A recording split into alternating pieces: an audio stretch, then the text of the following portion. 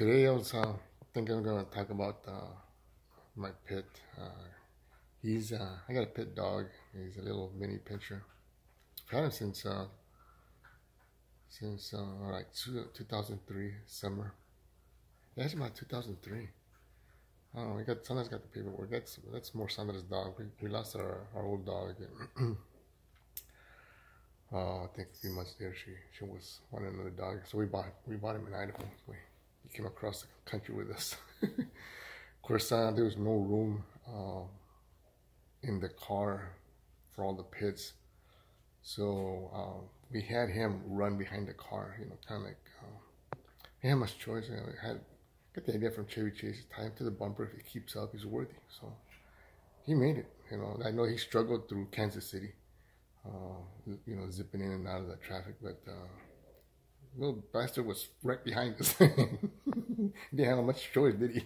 But anyways, we made it to Florida, and he was still in one piece. Didn't get pulled over, so he's but I was going to talk about him today because his age. I think maybe in a personal video somewhere I found a tooth, and I thought it was one of my grandkids were here. And come to find out, he's lost all his teeth except his canine.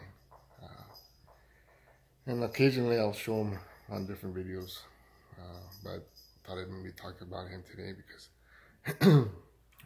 what I'm wanting now doing is I gotta cut up his damn food. And what happens is he's got regular, the hard puppy chow kind of food.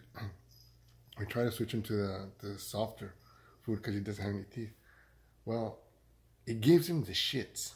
Now, little did I know that when you raise a dog and you give him a certain food, they have to stay with that food, because if you go like from hard food to the soft food, they can't. It messes up their system. Obviously, when we found out that he lost his teeth, he just has his canine. We decided, oh, we'll buy him some soft food so it's easier to chew. And I don't want to tell you how we learned that we can't give him that. It was pretty messy, and I'm the one throwing all this shit out, and Sandra says, I ain't throwing this shit out, I'm gonna clean it up, so good luck cleaning that shit out of there. So yesterday I think, yeah, that's because when we gave him we gave him the hard food, then we gave him treats, which is kind of like the pepperoni and those soft chewable food, but they come in longer pieces and more bulky, and with that soft food is hard for him to swallow. He's got to gum it, and a lot of times I think he just kind of gums it, and then he's just like swallows the damn thing, and then he's yakking it out. I was like, man, so I'm yelling at him because he's gonna throw it up. And he did that one time in my room when I was like 2 o'clock in the morning. I was doing some editing, and it sounded fun. I said, what the heck are you doing? Because he's always following me. He's attracted to my leg. I think that's what it is. He's waiting for me to fall asleep, and he'll take advantage of me. But I heard him, and he made a sound. He found a sound, and I think, what the heck's going on? And then there's a big pile of vomit on there. I go, oh, you son of a bitch! Without no warning.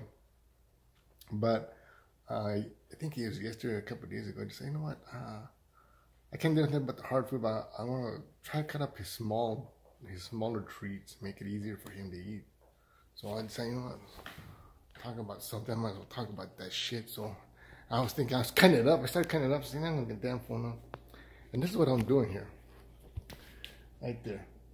I become a chef for a dog. I've sunk even lower than that. First of all, I'm doing a lot of shit here for my wife, spending a lot of money, you know, for my family, but family's pretty much gone. But it's like, well, my wife's going to step up, and she's going to replace their costs with her extra costs. So I think, okay, I'm getting screwed on that deal. Now, because my dog's getting older, nobody seems to watch out for him except me. I don't know how that shit happens, you know. It's like you buy a dog or you buy something, and then you get stuck with a damn bill, and you get stuck with a pet. So this is what I'm winding up doing now. It's like, now I'm cutting up the shit for the dog. He follows me around. He's following me around. What the hell did I do his bed?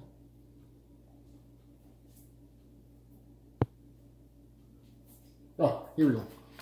I had gotten it out earlier, but I'm cutting it up into this pieces like this, but they're longer. So this is an example right here. Looks like a regular steak.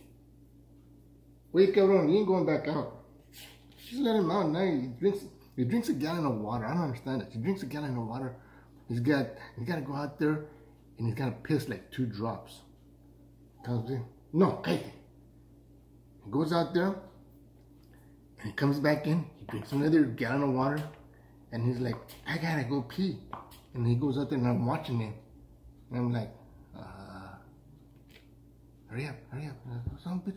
He's just kind of like walking around. He's like on vacation, sightseeing, and he's blind.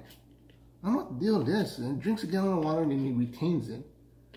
And then he says, I gotta go pee, and looks at me. He doesn't look at nobody else. Sandra can be here in the room, like he can be in the room. He comes to me and says,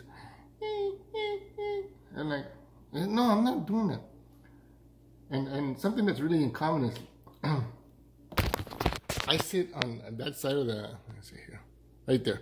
That's where I sit, right next to the door. That's when I eat. When I'm eating, that's where I sit.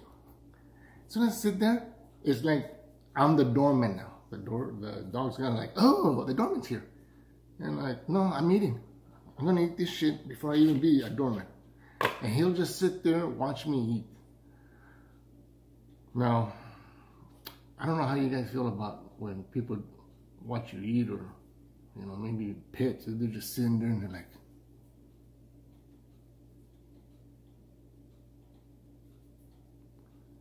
I can't just sit there and then they're just like eyeballing me. And like, oye, cabrón, quítate ahí. Anyways, I kind of tell him, no, this is my house. I tell you when you're going to go out. And when I start seeing him running around the house, that's when I'm running around the house trying to get him out of the house. Well, anyways, I just want to talk about, now you can call me a chef. I'm moving up. I'm not just a helper. I am a chef for a dog. That's it for today.